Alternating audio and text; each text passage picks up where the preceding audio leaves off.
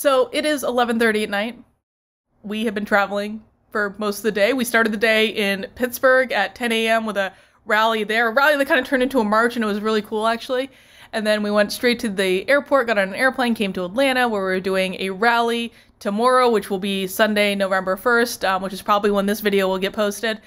And it is our last rally of this tour.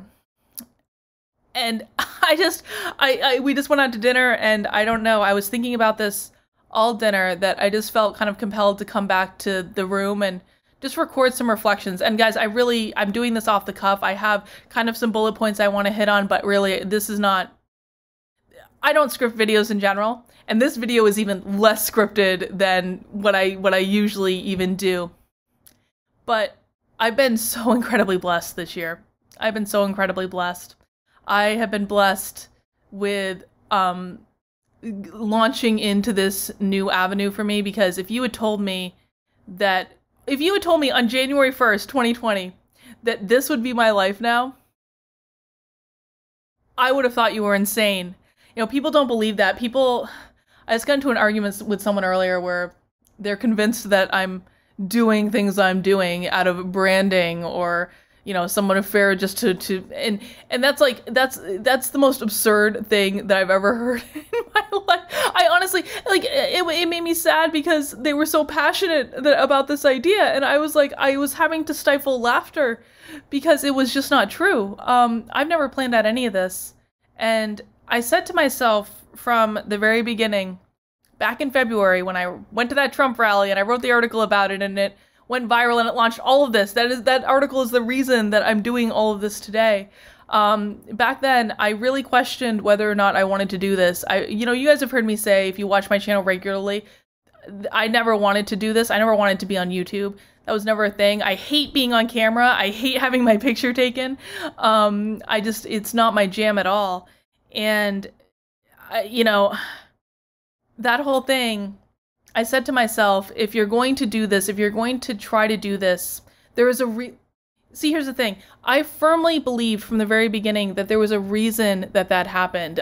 You guys, I talk about my spirituality, my faith on occasion on this channel. And I do actually want to start talking about more of that. I want to start integrating more of those concepts, and I know some of you find them woo-woo, whatever. But I firmly believed from the very beginning that Trump rally article was not written by me. It came through me. It came through me from God. That's what I believe. From a higher source, God's source, the one true energy. And I believed it was inspired because it felt different to write it from anything I've ever written in my life. And if you believe truly, as I do, that was divinely inspired, then you have an obligation to follow that path. I believe that we're all here for a purpose. I believe that we're all on a path of our own choosing. Something we choose before we even come here. And it seemed as though that was the moment that my butt got booted onto the path that I was supposed to be on. But I always said from the very beginning, if you're going to follow this, if you're going to speak up, if you're going to say what you think, I didn't know what form it would take at the time. I didn't know I'd be doing YouTube right now. I had no idea. But I always said, if you're going to do this, you're going to live authentically. You're going to be true to yourself. You're going to say what you think. And you're going to express your emotions on the world stage. You know, emotional expression for me is something interesting. It's something that Joshua and I have always talked about as being very key to my success, is my ability to emotionally express myself. And what I've learned on this journey of traveling around the country, doing these rallies every single week, is that when people see other people emotionally expressing themselves, being authentic, being true to themselves, standing up for what they believe in, that inspires them to do the same.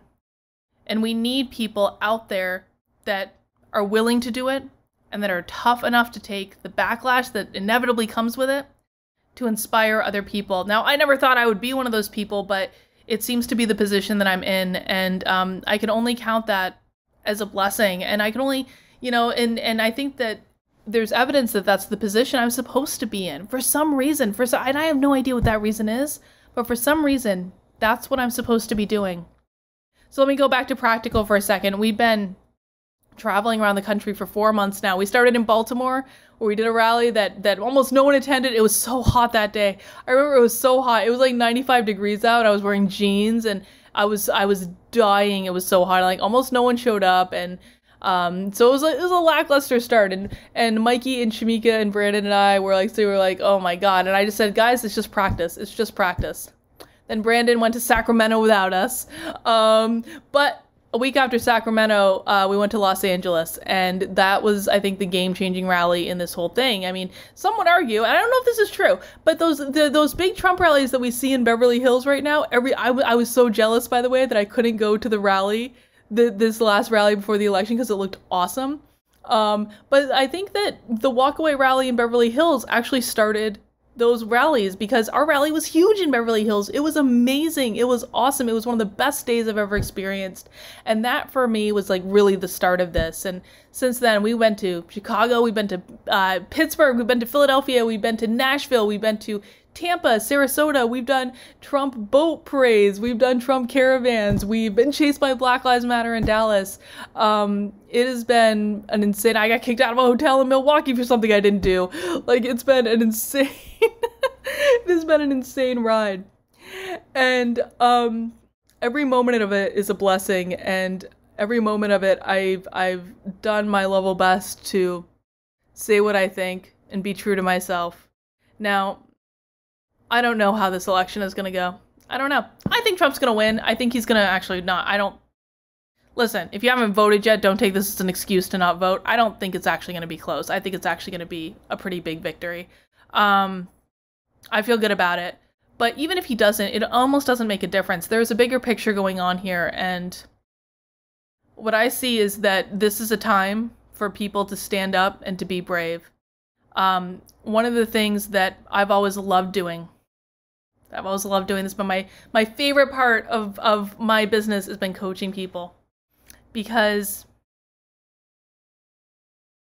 it's a thrilling thing when you can have someone sitting in front of you and you can see potential in them that they don't see, and then you can help them to realize that potential. Because the only way you can ever really, do that is if you can inspire them to know that they're worth it, and you can inspire them to know that they have every single opportunity available to them that they want. And one of the things that's always been important to me, life is funny. And we live patterns throughout our lives, but sometimes you have to kind of suss them out because they manifest in different weird ways. And one of the patterns that I've really reflected on in especially the last week, let me tell you what, is a part of my journey since my entire adulthood, really, has been that sticking up for the underdog has always been something that I believed in. Helping people, serving people, trying to support people when they get bullied. I did a whole dissertation on workplace bullying. I've advocated for women who have been assaulted.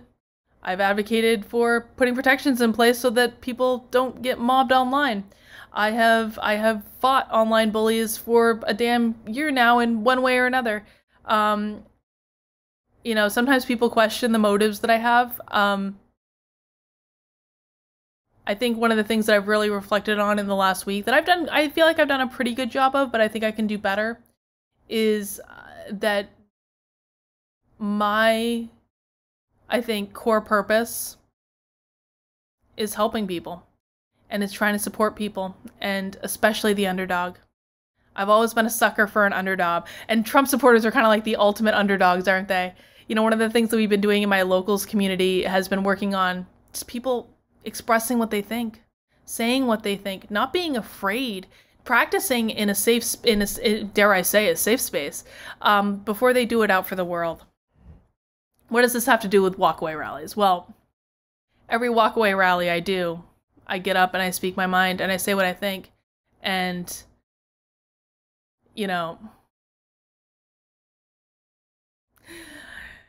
there's a lot that you lose when you stand up for yourself.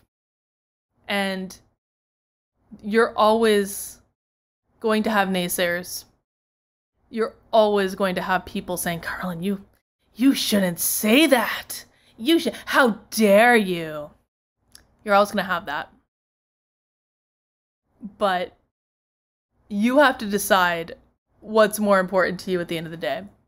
You have to decide if it's more important to bend the knee and do what the mob wants you to do. That's certainly the easier route. It's the easier route. Or you have to decide, am I going to stand my ground? You know, there's a game that women play. Some women, not all women, obviously. But I've played this game before. It's a game where you walk down the street and you walk in a street. Maybe not so much during COVID, but let's imagine a world without that. You walk down the street, you walk in a straight line, you don't deviate from the line. You don't stop, you don't go from side to side, you don't move. You walk down that line and you see how many people bump into you. It's fascinating. I actually did this in Vegas. I did it in Vegas, I want to say like a year and a half ago. And try doing this game in Vegas, you're going to get bumped into by a lot of people, but I just walked down the street, walked in a straight line, did not deviate. If I saw someone coming at me, well, I would walk right into them. Because either they're going to move or I'm going to move. And the funny thing that happens is that, at least this is what happened to me in Vegas. I swear, hand to God, this is what happened to me in Vegas when I played this little game. And I promise this has a point. Is I would walk down the street and get bumped into by like 15 people. But I wouldn't get bumped into for the rest of the day. And it's funny the way that works out, because it's like you stay on your line, you walk that line, you do what you want to do, you stand your ground, you don't let anyone push you off it. And all of a sudden, people stop coming at you. Because you've shown the world that you're serious, man, that you're not going to be messed around with. Now, throughout this tour, we've been messed around with. Throughout this entire journey for me, I've been messed around with. I have had business relationships, long-term business relationships, destroyed by socialists who wanted to get me canceled for doing a PragerU video. I have had people try to come after my family. I've had death threats. I get hate every single day, and sometimes that hate is worse than others. And I'm not at all unique. I'm not at all unique from people who speak up, especially I've connected with quite a few women that this tends to be true of. I'm not at all unique of people who speak up and speak their mind and stand their ground and do not let people push them around. Because there is backlash to that. It's not always easy to do. But I think that the reason that I do it is twofold. And maybe this is a good way to kind of like culminate this journey. The reason I do this is twofold. One, I lived most of my life shutting up and not saying what I thought. That's over. I have walked through on this tour, and in this year, I have walked through fire. I feel like I've crawled through glass. I feel like I've been literally chased. I've been literally put in danger. And I haven't backed down. And what I've learned is that I am strong enough to do this. And I know that sounds weird because, you guys don't see me weak. You know that. This is probably the most vulnerable you've ever seen me. But it is always a question to me if I'm strong enough to handle this. And I think I'm doing okay.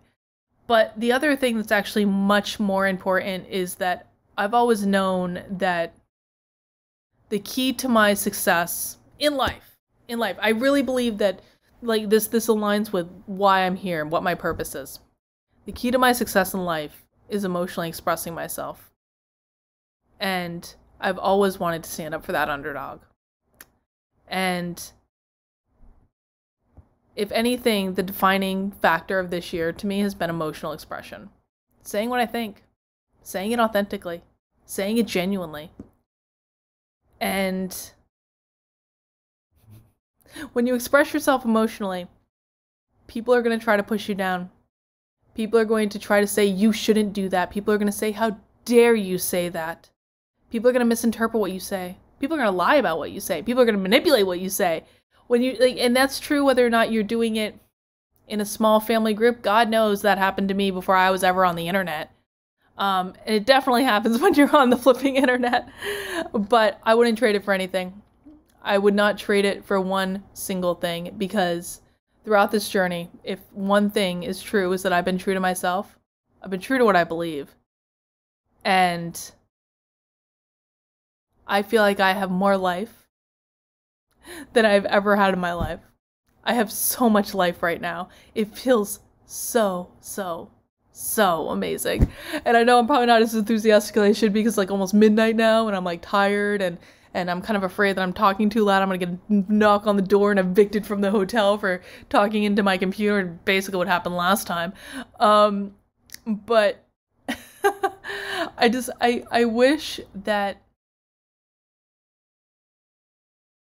what I wish is that the people who are negative, the people who see this world as a horrible place, the people that see that or the people that think that they don't have an opportunity in this world, I wish they could see it like I do. I wish they could experience it like I do, because I have never felt more alive in my entire life. I really haven't. And that is a gift that this year has given me. I mean, a lot of people haven't had a good year. I've had a great year, man. I've had a great year. This has been one of the best years of my life. And I'm so grateful to Brandon and Walkaway. I'm so grateful to the people, to all of you who watch. Even when I look like hell, I'm in a hotel room without makeup or proper lighting or microphone. I'm so grateful for the people that have been in my corner, that have stuck by me from day one. Or day 2, day 3, day 30, day 106, who knows? Because different people have come and gone along the way. It's such a blessing. It is a blessing to be able to do something where the only requirement, really, is to be true to myself and to be authentic and to say what I think. And to not back down when people try to convince me that I shouldn't. Well, we're in Atlanta today. We're doing a rally tomorrow, and then we are headed to an undisclosed location, guys. I cannot wait to share pictures with you of the place that we are spending election day. We're having one final walkaway kind of gathering. I'm sure you'll see pictures of it and videos of it on the internet, and this is going to be like, there's nowhere else I'd rather be. I kind of wish my husband was here, to be honest. Like, if my husband was here, that would be like the cherry on top. But I'm so excited to spend election night with friends that I've traveled the country with, that I've gone through fire with, and that are just some of the best people I know in the world. And I think we're going to watch Trump win. I do. But even if we don't, life goes on. And, you know, the battle that we're fighting is bigger than Trump. Much bigger. But it's going to be a really different battle if he loses, I'll tell you what. All right, guys, that's all my riff for now. I hope this made sense. I hope this was entertaining for some of you. Yeah, I'll see you soon.